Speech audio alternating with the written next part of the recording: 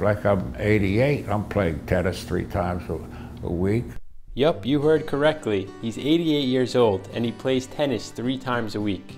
But the legendary Don Soffer doesn't just play tennis in the city of Aventura. He built Aventura.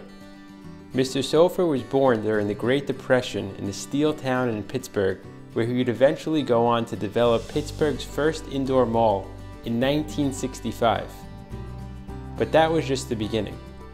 2 years later, Don and his father Harry purchased 785 acres of swampland in South Florida, which Don was responsible for developing. He had a vision for this land, which is known today as Aventura. Don would go on to form Turnberry Associates, which owns the Fontainebleau and has developed over $7 billion worth of real estate to date, including the Aventura Mall, where this interview actually takes place. Alright, enough from me. Now let's hear from the Don himself. The entrepreneurial spirit is the cornerstone of the American dream, a beacon to all willing to weave their story into the fabric of our history. I'm Elliot Dweck, and this is From the Founder. This episode has been sponsored by Adina's Jewels. So there's a day in the last century that everything changed, and that day was September 20th, 1932. Yeah. Because that's when someone very special came into this world. You talking about me? Maybe, unless, I mean, there were a lot of people born that day. There were a couple others, like a guy like FDR and Napoleon, a few other that were in front of me, but you know, I made a little bit of a mark. You definitely made somewhat of a mark. Yeah, well, when the immigrants, the Jews or the Italians, came over from Europe, they came to America because it was the Industrial Revolution. Right. And America had a freedom of religion, wherein if you were in Poland or you were in Hungary, my mother's from Hungary, my grandfather was from Poland. So if your father was a butcher, you were a butcher. There was, you know, the caste system, so you had no opportunities. So they came to America because it was the land of opportunity. And of course, Pittsburgh was, you know, there was a lot of activity, a lot of employment. And it was well situated because on the river, they transported the coal and so forth. So when you were a kid, so you were born in the Depression in Pittsburgh. Yeah, right. And that's where you grew up. Yeah, and right. Originally, you went to Brandeis on a football scholarship. Yeah. What did you study? Well, Brandeis was a liberal arts school. And it was a very difficult school because I grew up in a steel town, so I was just, you know, primed to go to work in the mill. So I never had an essay exam, and I never took a foreign language because they figured that wasn't necessary for my education. My physics professor was Leo Szilard, was Albert Einstein's best friend. Wow. So, and when you finished college? No, I nearly flunked out my first year because I played football. The coach went to the dean to give me another chance. Finally, he did, and of the 60 football players were brought up on free scholarships in my freshman year, 12 of us graduated, and I was one of the 12, fortunately, because I had tutors coming out of my ass. So, so anyway, that was my college experience.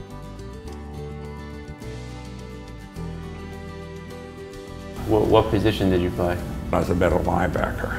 And you had a chance to go to the NFL and play on the 49ers. Yeah, but they, you know, back then it wasn't like it is today. You know, this was 1950. They offered me $6,500, so I decided to go in the Army, which I did for 2 years. How was that, serving in the military? Well, it was because I played football, so I had special privileges.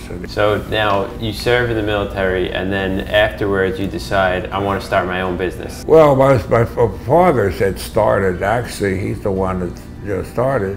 He bought some land out in a suburb of Pittsburgh. He didn't have, you know, much construction experience, you know, but he knew, he had a great sense of what value was and what was important. There are things that change that you can, if you understand what's happening, you can capitalize on it. Right. It's like, I mean, I could tell you, like the automobile.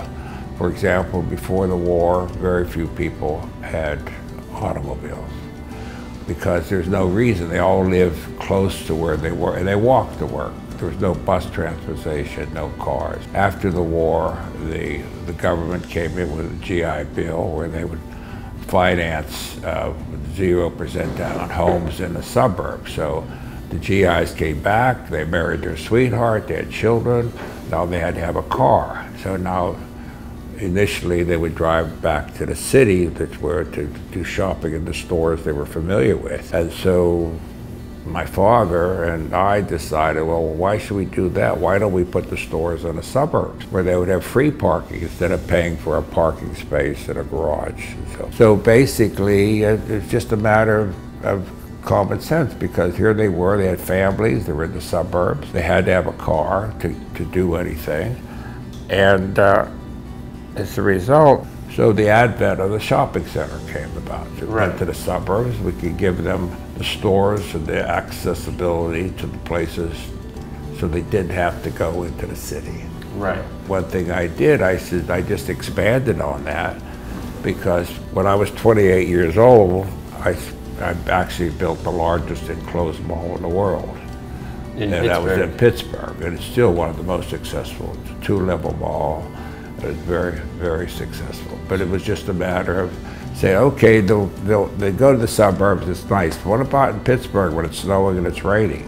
They say, maybe they'd like to go in an enclosed area, a protected area. So that was very successful. So I also embellished it. I put in fishes and birds and stuff to attract the kids, because I know as a kid that experience, when my kids want to go see the birds, they want to see the ducks, all the things, so the parents followed. That was Muhammad Ali at 50. I went to Muhammad, I said to him, you know, I don't think the fight game is that. You make a lot of money for a couple of minutes in the ring. I think I want to go for it. He says, what blood type are you? I says, what's that got to do with it? He says, you're going to need plenty of it.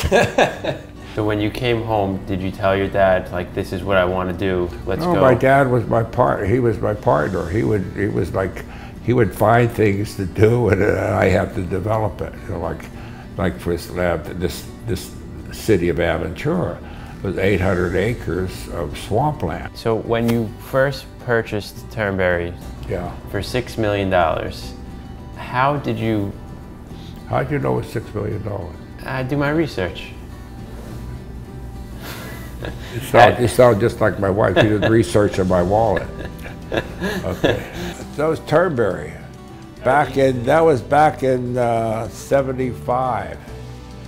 Yeah, an artist did that. What made you guys have the vision that it could be what it is today? Well, we knew, see, again, it's a matter of call, because in Pittsburgh, what happened socially after the war, because there was such a pent-up demand. If you were in the appliance business, the furniture business, the automobile business, there was a big pent-up demand. You couldn't buy anything during the war. So as a result, everybody made a fairly good sum of money. They were very prosperous. So they wanted things to do. They wanted to play golf, they wanted to play tennis, they wanted to go on a boat and so forth. So I gave them a place to do that, which was here in South Florida. I did all the planning. I had Robert Trentine do the golf course. I had Hall and Goodhue were land planners out of San Francisco, do the land planning. I rezoned it and so forth. And then I go to the environmental guy by the name of Nathaniel Reed, and he says, you're not touching that land to get the dredging permit.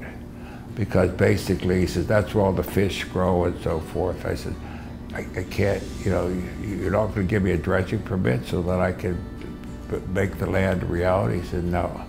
So I sat there and I said, well, there's only one thing I can do, then I have to go up and talk to the governor. I didn't know the governor from Adam, I didn't know anything, but I flew up to Tallahassee. I said, I talked to one of his aides, can you give me 5 minutes with the governor? He said, I don't think I can do that. So finally, I sat outside his office for 2 hours. Finally, the guy said, I'll get you 5 minutes. So I had the model, and I explained to him, this is the project, it's going to employ 2,000 people, and it's going to be $1 billion, and it'll be your inspiration, Governor. He said, my inspiration? I said, you're the one that's inspiration from developing this. Is really? So once I told him that, Then he didn't even know I had my permit. I had no problem. And after building Turnberry, Well, it was Aventura originally. I named it Aventura. You named it Aventura. Which means adventure in Spanish. Well, Turnberry at that time was the site of the British Open was held at Turnberry in Scotland. So I brought the golf in, I brought Europe in with the Turnberry in Scotland. And then I brought in the tennis players. I had a tennis tournament. I had the Barbara Sinatra tournament, Frank Sinatra's wife.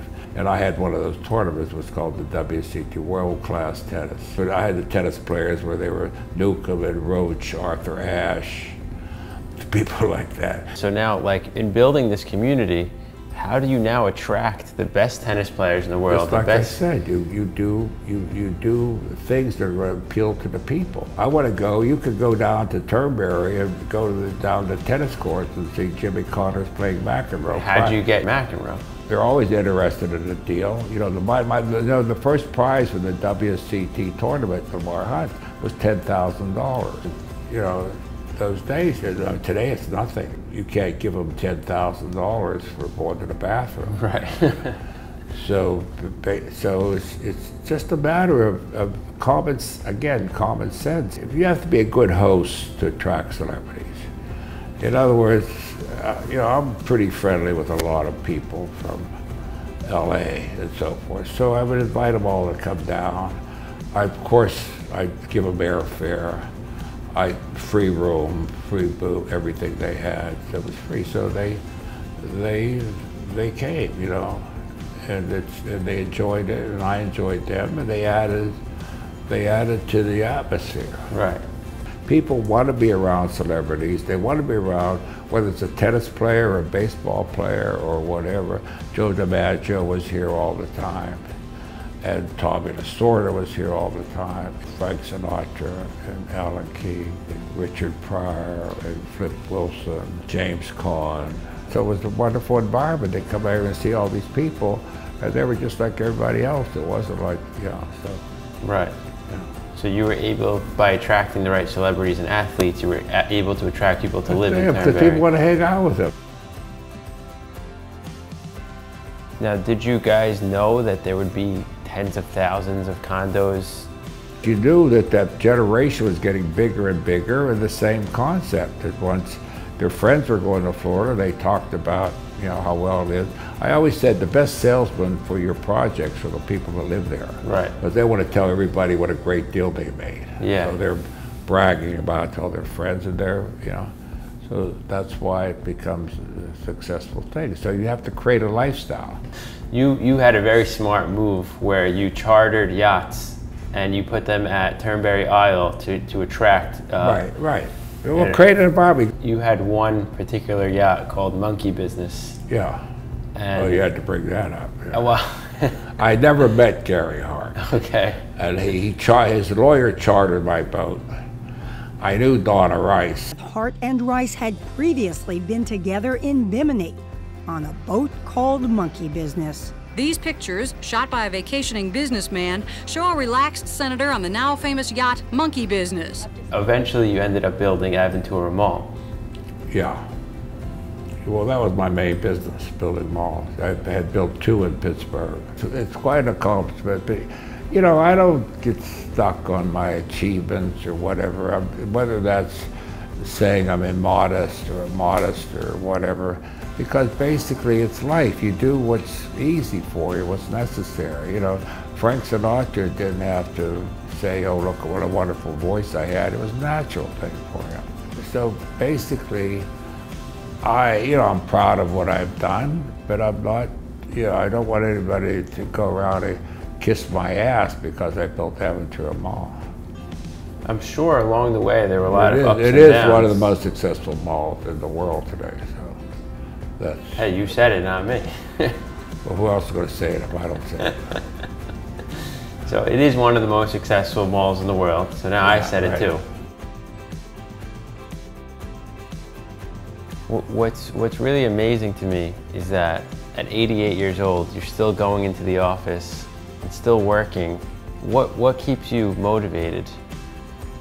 Well, because I'm interested in this and I created, I've always had the the interest in developing things. And now, you know, like I set up a meeting with my daughter. We have to talk about how we're going to promote the mall and how we're going to get it to combat now that this COVID is pretty much going to be over. There's a lot of kids out there that are looking for inspiration. And a lot of people, especially during this tough time financially, what advice would you give to aspiring entrepreneurs? Well, you just plug in and do things, and you know, it's all it is about you see something, you've got a great idea, but it's executing it. Right. Because they'll have a great idea, and then you just sit on it. So it's exercise, but more of it is just like I say, common sense. Mr. Soffer, thank you so much for your time. Okay, thank you. Thanks for sharing these pearls of wisdom. Sorry to take up so much of your time.